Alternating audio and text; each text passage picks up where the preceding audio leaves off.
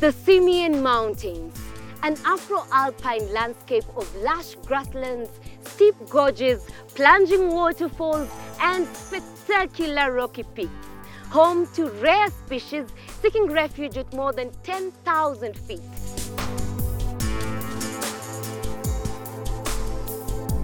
Welcome to Northern Ethiopia. Welcome to Inside Africa.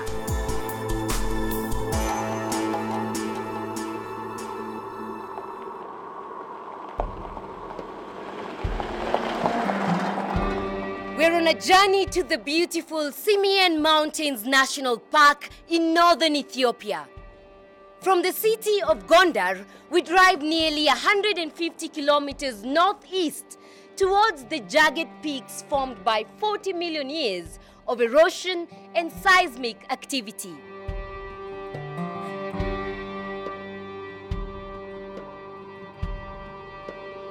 This park was established in 1969 to protect the rare species of animals found only in Ethiopia. We're on a mission to see some of that wildlife, led by the park's chief warden, Maru Biedgelen. These are a group of Galada baboons. We have a lot of Galada groups here. So one group have a range of up to 800 individuals. In 800 individuals, we call them harem. These harems are having groups. There are bachelor groups there. The bachelor groups are the young groups coming out of the group. So it's ranged 5 up to 7. These Galadas are endemic to this country. So we are protecting this animal. We have a census conducted in this year, having gates more than 26,000 around the national park. That one looks like a lion to me. It has a mane, it's very big. Yeah. Do they all grow up to look like that, the males? Yeah. The mane is that's why the Galada baboons, sometimes we call it lion monkey. This is because they have big lion. The big mane. What's happening? Yeah. There is some problem. Yeah. What are they calling for? Yeah. Yes. There is one group. You see that group? That one? Yeah. They try to dominate this group. That's why they are fighting. So the male here is too old to run the camp. Yeah. So they're trying to kick him out. Yeah. There can only be one male leader in a harem. And this is how the bachelors fight for dominance. They have managed to chase that one away. Yeah. It seems to be disappearing from the group. Yeah. Will it go and form its own family elsewhere? Yeah. He's interested to make a family.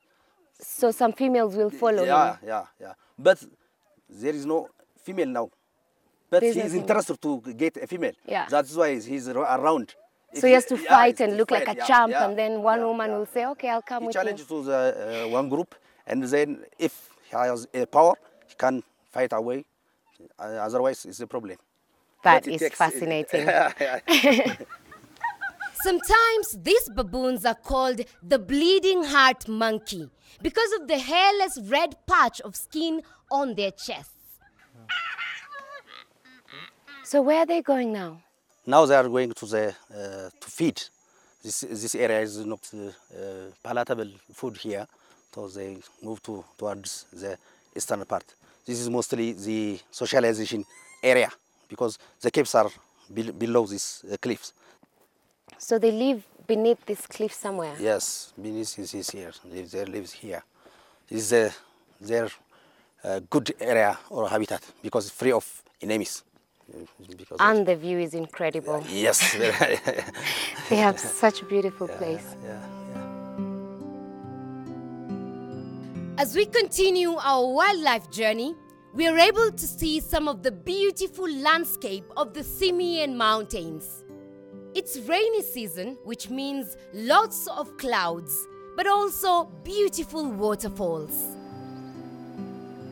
We are now searching for the endangered Walia ibex. That is the Walia ibex, endemic to the Simien Mountain National Park.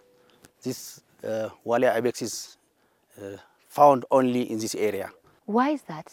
Is there a reason, do you think?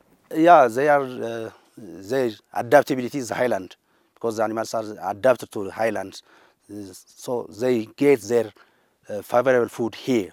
And what do they eat? They feed different type of food. One is a giant lobelia. Here is the giant lobelia, especially the dry one. They like it, the dry one. The other is the helichrysum. This is a plant. We call it the everlasting flower. In Amharic, we call it Yewalia Aisho. So what's the population of the ibex in this park?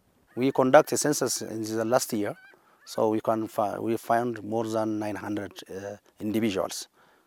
Before 20 years, it is difficult to find Walia ibex. The number reaches to 150 only.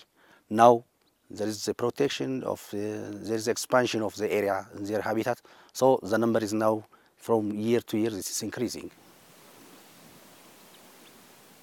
So they are a bit shy, but we're going to try and get a bit closer to them.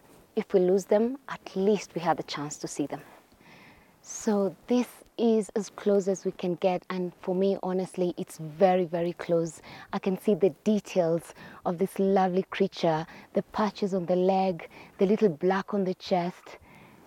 It's quite brave because it's watching us, but if we get any closer, it will probably run. It's coming towards us.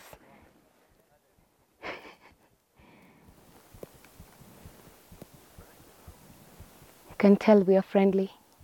No, this is the road to go. Ah. Yeah. You see, climbing the rock. You see.